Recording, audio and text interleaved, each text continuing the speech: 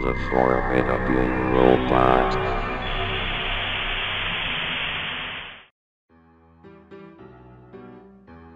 I can never go back to Cartoon Network. I can no longer look at it the same way again. After all that they've done, do they think that all is forgiven? One thing that keeps coming back to me was an old kids channel known by the name of Boomerang. It was owned by the same people who ran Cartoon Network, so it's basically promoted as a sister channel. Kids WB was taken over by 4Kids 2D, who used to air their shows on both networks before they went bankrupt. Boomerang was the in case of emergency box used for people who enjoyed watching reruns of the Powerpuff Girls and Teen Titans when they didn't show up on Cartoon Network. It was also the place where they would discover shows that aired before they were even born. I enjoyed watching cartoons a lot as a child, many of which aired on Nickelodeon and Cartoon Network. I also enjoyed watching Boomerang, which was flooded with Scooby-Doo, the Jetsons, and the Flintstones, all produced by Hanna-Barbera, a primary studio at the Warner lot. It isn't hard to guess that one of my favorite cartoons of all time was Tom and Jerry. It was a cat and mouse cartoon, first of its kind, that was first created in the 40s, but changed development teams over the years while still being distributed by MGM. Cartoon Network didn't show up in 1992, when I was 12, allowing HB cartoons to air on TV, including Tom and Jerry. Along with them came new originals for the channel, like Dexter's Laboratory, Cow and Chicken, and Johnny Bravo. The library was quickly growing at that point in history. 2010 marked the beginning of the end for Seaton. Popular shows from left to right were being swallowed by the all-new Seaton Reel, a live-action block which then took up the time slots for the recently cancelled series that I had once loved. When Seaton Reel was removed, the network tried in all of its power to regain public trust by rebooting some of their shows, but by then the damage has already been done. Many of the network's old development team has been kicked out, never to be seen again. I figured it'd be best to just move on from it and go to other channels at the time, like Nickelodeon and Disney Channel. A few episodes of Boomerang shows began popping up on YouTube as well, so I decided to go to that for my entertainment alongside television. I was browsing the internet one night for some nostalgia-fuel cartoons, when I came across a video simply labeled, Deforestation of Jerry. There was no description, but I immediately began to see this as a fan project of Tom and Jerry. The thumbnail showed a poorly drawn Microsoft Paint picture of Tom holding Jerry against a fiery background. It almost looked like it was produced and directed by children. What was even stranger was the title of the video.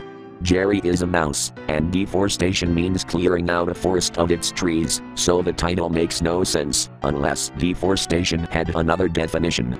As I clicked on the video, I soon realized what deforestation meant in the other context.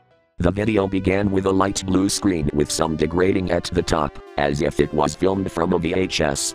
In came the yellow text, Deforestation of Jerry.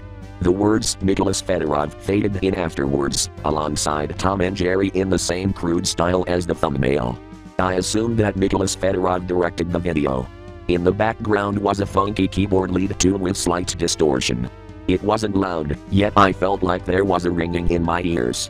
The scene faded to the characters against a yellow background with squares. Both of the characters sounded like robots, implying that Fedorov did this on a computer. The robotic voices were just as irritating as the music, and they were so garbled that I could understand a few words. Even worse, this was the second time the characters talked since the movie back in '92. Through narration, Tom and Jerry both explain what they are going to do.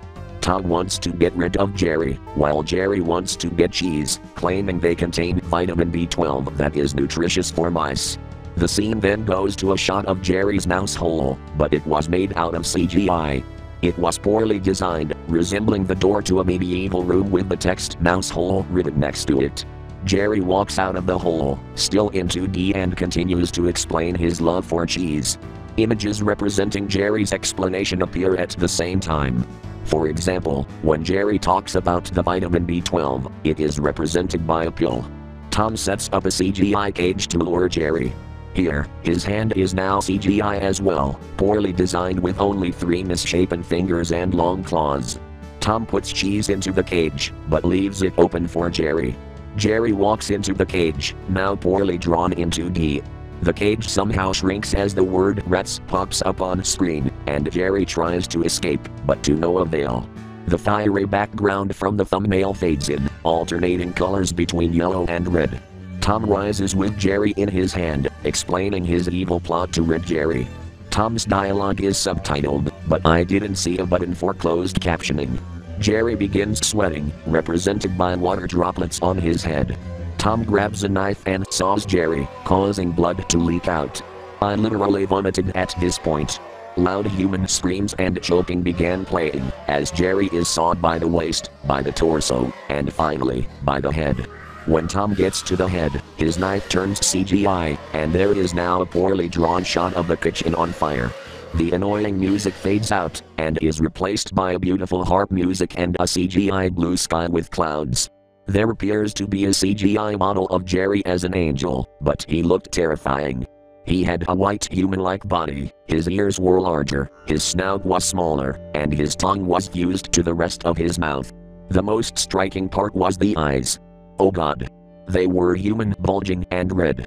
Jerry had a golden halo, which was something hilarious compared to the rest of the monstrosity. The camera panned up to Jerry. He began speaking. His dialogue is more understandable, and all the more horrifying.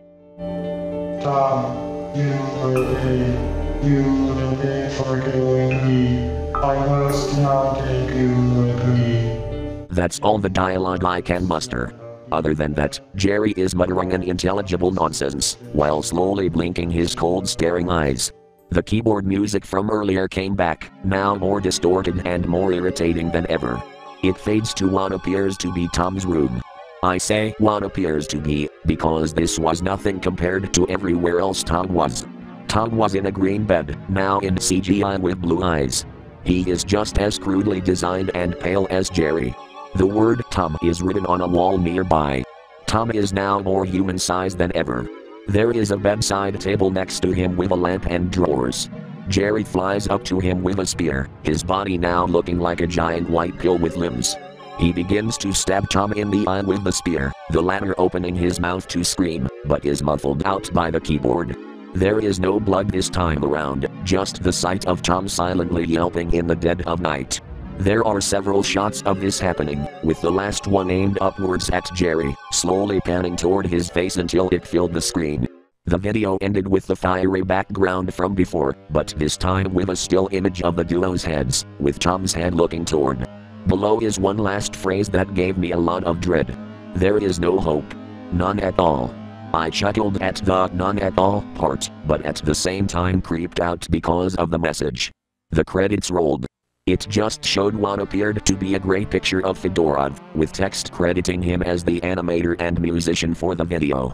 It seemed like it was all done by this one man. I can't describe what I just saw, let alone my reaction for it. I have to say, while one man can be very talented at his work, his ideas can be very messed up. Deforestation clearly demonstrates that in its own twisted dark way. I contacted CNN about the short a few weeks later, and this is what they said. Dear Redacted. Thank you for asking us about this demented short. You believe it is. It's kind of hard to tell you about this, but I reassure you, it solves most of your problems. We usually don't draw like what you described, and we only do CGI on certain projects, but not stuff like Tom and Jerry. There is some blood on our shows, but we usually don't allow this much. The truth is, no, we don't own anything called Deforestation of Jerry, nor have we ever done a short like that. There is Blue Cat Blues, which doesn't involve blood or murder, but it does involve suicide and depression. And that's bad enough. We never hired a Nicholas Fedorov, neither was he involved in any of our projects. This short that you described is probably a fan project, made by this person as a tribute to Tom and Jerry, but that has not yet been confirmed. I appreciate you reaching out to us about this. It helps us be more wary of whatever is on the internet. Yours truly, Sam Register, President of Cartoon Network Studios and Warner Brothers Animation.